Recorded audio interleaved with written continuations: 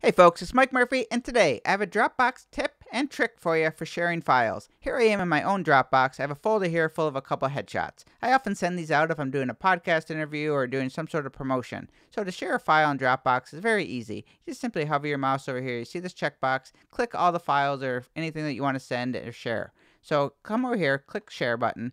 Now you have this option here. I can just type in an email address right here, or I can just go to here and copy link, and I can send this to somebody directly with a text message or whatever the case may be. But I'm just going to copy the link right here. You get this big long link. I can come over here. I'm just going to email it to myself. You can see right here. This is what you get when you get the email, okay? So you can view the file, and what's going to happen is here, it's going to pull up my headshot, and then you have the option to download it. So I'm going to download it to my computer, and there I go. Okay, so now we're on to the Dropbox trick. So the first way that we sent the file is the default way, the way most people do it. They'll send a link to somebody, they click on the link, it opens up Dropbox, they look at the file, then they download it manually. Now I'm going to show you how to do that same exact thing. However, when the person clicks on the link, it's automatically going to download to their computer, save it to them. I find this more convenient for the person you send it to because they don't have to go through and figure out how to download. It just saves right to their computer. So here's the trick. So you're going to copy and paste the link that we did here. So we did this when we sent the email here, and you hit the share. You copy the link, right?